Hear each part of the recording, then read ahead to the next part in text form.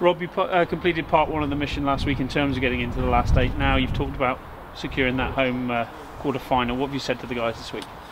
Well, very much what you've said is that, you know, we've talked all year in every competition we've been involved in, that you want to battle to keep things in your own hands and not be in a scenario where you need other people to lose, or you need a team to go and do you a favour and win somewhere for you to be able to sneak on through. You know, you want to keep it in your own hands. And we're doing that in the Premiership at the moment, because when you're in the top 4, you know, your results from now on in can decide where you end up.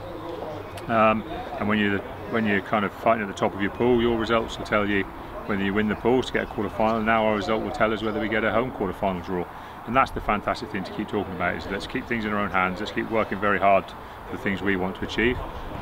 We've done that exceptionally well so far, and as you say, now that we've got to this stage, to not see it home with a home game in the last round and drive that home quarter-final would be a little disappointing, because, you know, I think we would love to I mean, we don't yet know where the quarter-final will take place, but obviously we'd love to reward the players and the crowd and the club with either a game here or a game very nearby, and I think those things make it a very important game for us. When you talked after the game last week, you almost talked like it was a victory, because given all that had happened, the disruptions, illness, whatever, you talked about it being really positive, and it was a tough performance up there, wasn't it, from the guys? Yeah, and I've looked back on it, and I think actually even if we'd have had a perfect training week and we hadn't had any withdrawals and everything had gone perfectly, it still would have been a good result, because, you know, you're going to Glasgow, you're away from home in the Heineken Cup to a team who still had something to genuinely fight for. You know, they're still actually in the competition now, you know, and they had a genuine opportunity there to knock a game over at home, and then go into that final round with everything to fight for a quarter-final for themselves as well. And so to turn up there and, you know, get a 3 points out of that fixture, you would take that in virtually any other away round in the Heineken Cup almost ever. You know, there's plenty of times when that would have been good enough to put us through. We collected 3 points away from home in a couple of places, and so I'm very keen to not turn around to players after achieving 3 points in an away Heineken Cup round and starting to talk disappointing about it because we've been winning it. We've won a few games, because you've got to stay real. You've got to keep the reality to it. You know, Munster came here last year and got a draw, and we're absolutely delighted, because they knew that actually in a lot of ways that gave them the best opportunity to win the double header. 2 points away from home, they went, well, if we beat that extra at our place, that'll be enough for us. You know, that's how things will pull out. And I think you can't move away from that in any circumstance. And I think to make sure, A, we scored the tries, B, we fought as hard as we did. We committed so much to the game, had the opportunity to win it at the end, but still came with a very good draw.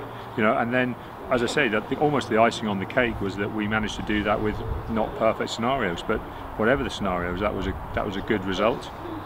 It's not always about performance. You know, some parts of the performance were very good, some parts weren't so good. You know, you never want to concede 31 points in any game. So, you know, there's some parts weren't so good, but we hung in there and we fought, and that's often the most important quality in Heineken Cup, and as I said, we showed that in spades. Rob, does it show the growing maturity of the squad as a whole as well, that probably 2-3 years ago you may have lost that game last week? I think it shows a few things. It shows a bit of maturity and extra quality as well. You know, the players we've got here are improving, and the squad is improving in its quality, and the squad, as you say, is improving its maturity and its understanding, and actually it's actually just becoming a little bit older and a little bit more experienced. You know, I keep saying, you know, I've said this for 2 years, you know, our age range across the squad is fantastic, and it's still fantastic, but it's a little bit more fantastic in a way, because we're now maybe coming to the side of that mid-20s group with a lot of experience of finals and semi-finals and a few Heineken Cup campaigns and some highs and lows in it. And I think all of those things, they're all things that will benefit you, you know, as long as you're prepared to work hard and train hard and prepare well, and that's the kind of group we've got at the moment. On to this weekend, you talked about it, Rochelle coming here, nothing to lose, everything to gain, danger, danger, danger, I think was your words, wasn't it? Well, exactly. I mean, you know, they've gone to Glasgow and made changes and won. They've gone to Sale having made some changes, and other than what was almost an unbelievably ridiculous red card, they were in a very close game, and we're even pushing at the end. You know, Sale didn't have that game all their own way by any means, and if anything, you know, I'm not sure whether they're more dangerous away from home in the fact that they play a little bit more, they look a little bit more relaxed, They look very competitive. They're obviously a squad, as a lot of top French squads are, that can make numerous changes and don't really look, all that different. And as I say, if we get our mental approach wrong in any way, that we think the tough part's done, I can almost feel it now. I'm almost certain that we'll come unstuck. The battle for us is to turn up on the day. We've kept challenging the players with that every week, and that will be our challenge again this week. The other good news today, Stuart Hogg has been made captain of Scotland. That's a rich reward for him, and you must be delighted. Yeah, obviously so pleased for him. It's a bit like anything. We talk all the time here, and it's not idle chatter, that we want our players to be successful in the things they want to be successful in. So for some guys, that's their international careers. For some guys, if you have an international career that you thrive in, and then you have the opportunity to captain your national side, they're huge honours. It's not something that happens to everybody, and it's not something that comes along that often.